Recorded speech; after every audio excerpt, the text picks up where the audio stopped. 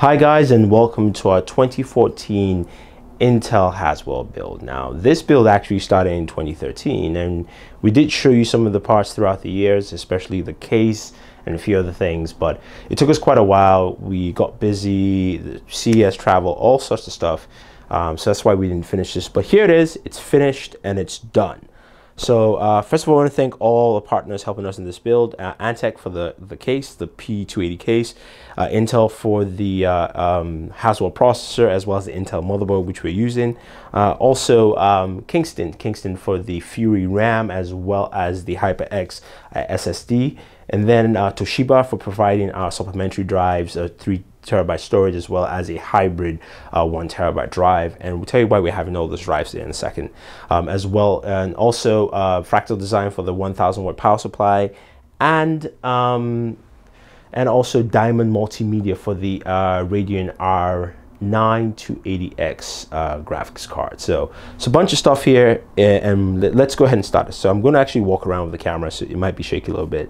I just want to show you a lot of stuff. So here's the case, the P280.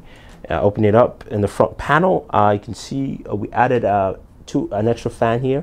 One cool thing about the front panel is the dust. You can also take that out and clean out for dust and things like that. Those are nice quiet fans, keep it cool. We have our drive bays. We didn't put any drives into the system. We ran everything without drive. We've got 2 USB 3.0s at the top. Let's just tilt this a little bit more here.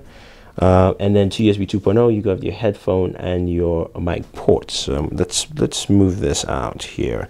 Let's get a little closer to this bad boy. So as we move up here, you can see the power buttons on the top with the reset buttons away from this area. I like the fact that it's not in the front panel where I might make a mistake and hit it for some reason. Then you also have 2 Antec fans here on the top. These fans do make some noise, I've noticed, while using this build. But overall, the build is solid. It is clean. I'm just going to pan around here. I apologize for not doing a professional pan and zoom for you, but it's a nice, cool case all around, all together. So let's take a look at the internals of the case. So I'm going to mount this back. I'm going to spin it around a little bit and open up the side panel of the case for you. So I'm going to tilt it this way. Here we go. Pull that out. And hopefully you can see that. Actually, let's make this a little straight. And I'll bring some extra lighting in here for you. So here is the internals. We try to keep the cable management as good as possible. As you can see, the power supply at the very bottom of it is not a modular power supply, so that's why you have these extra cables. If not, it would be much cleaner. There is, of course, a removable mesh at the very bottom of the case, so there is a filter there which you can actually use. So looking at the whole build case here as a whole, and let's go ahead and take a look at a couple of things. Now, you can see our cooling system is from Corsair. We actually picked that up from Corsair. They actually sponsor. We just went out and bought that there. So you've got a Corsair cooling system on our Intel Core i7 board.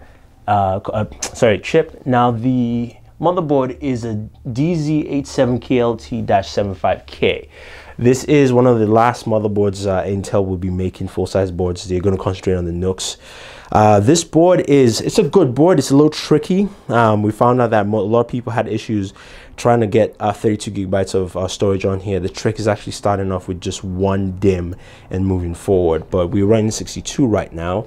We're going to move that up to 32 in a second. Water cooling here for our board. We've got the Fury drive, the white. I love that offset white color there. Now you can see our graphics card is right here. That is the Radeon R9 280X from Diamond, which gives us, the 2 display ports. It's got HDMI and DVI ports there, and of course you've got the a full pin setup there on the board. Let's take a look at our storage solution and what we have there for storage. I'm just going to pick this up again and bring it closer so you guys will get a better idea of what I'm talking about. So in terms of storage, you can see at the very top there, that's the HyperX drive. So that's where my Windows software is running. And then below that, right there, is your Toshiba hybrid drives, a 1 terabyte hybrid drive, and I'm using that strictly for games and applications. So games and applications can access faster because there's a much bigger space. I can store more games there than on my SSD. And then below I have a 3 terabyte drive strictly for storage, especially all the Booredatwork videos that we make. So that's why we have that set up there. We also have one extra drive that we are using, and I'm just going to mount this back for you. It's actually a Thunderbolt drive because this motherboard supports Thunderbolt. So we're able to get ourselves a Thunderbolt drive here, and the idea is that this is actually the rendering drive. So while I am rendering videos off the SSD into this, it's much faster process and it actually worked out well, and then we transfer that to the Toshiba storage. Now, taking a look at the back panel here of the case, just to give you a good idea, you can see clearly you've got 6 USB 3.0 ports, enough USB 3.0 ports to USB 2.0. You do have 2 gigabit Ethernet ports, Firewire, HDMI if you're using the board's own built-in graphics through the Core i7-4770K.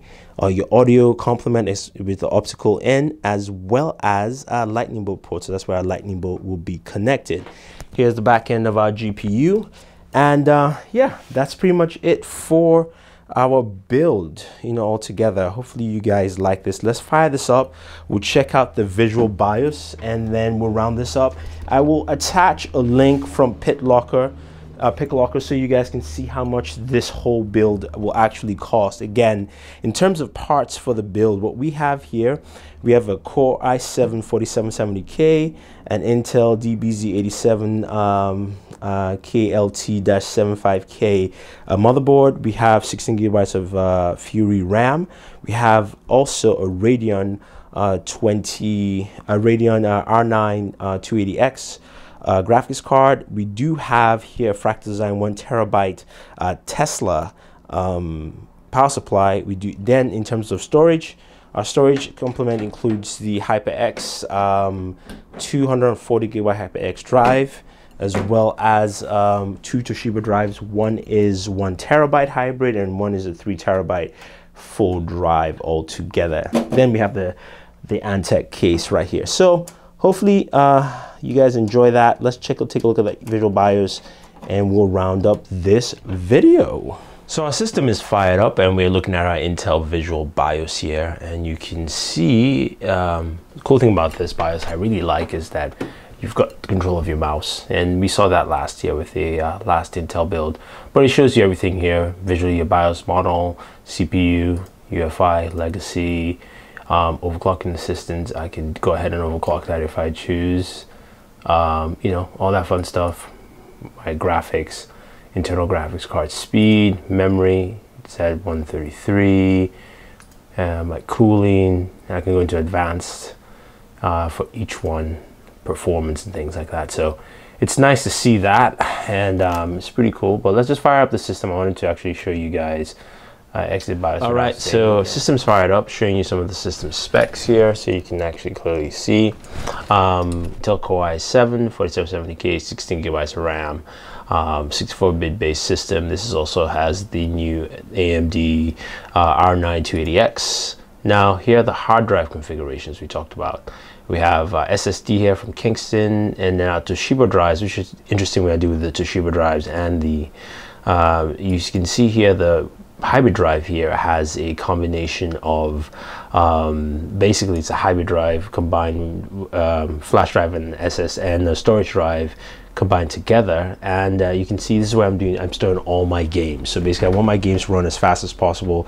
I have a lot of games. I don't want that to be on my C drive, so I'm using a hybrid drive, and since it's a terabyte, it works very, very well for fast game boot ups and things like that.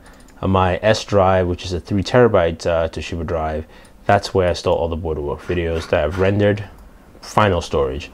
And then here is the Thunderbolt drive that has the quick renders for what I've done. So that's pretty much it, guys. That's the build. If you have any questions or any comments about this PC build, that's it right there. We have Superman by the side. Let us know. Again, do like this video, share this video. We will do a room tour, and of course a tour of the headphone wall. Yes. so you guys can see. But this is Thunder E saying thank you and always enjoy your entertainment.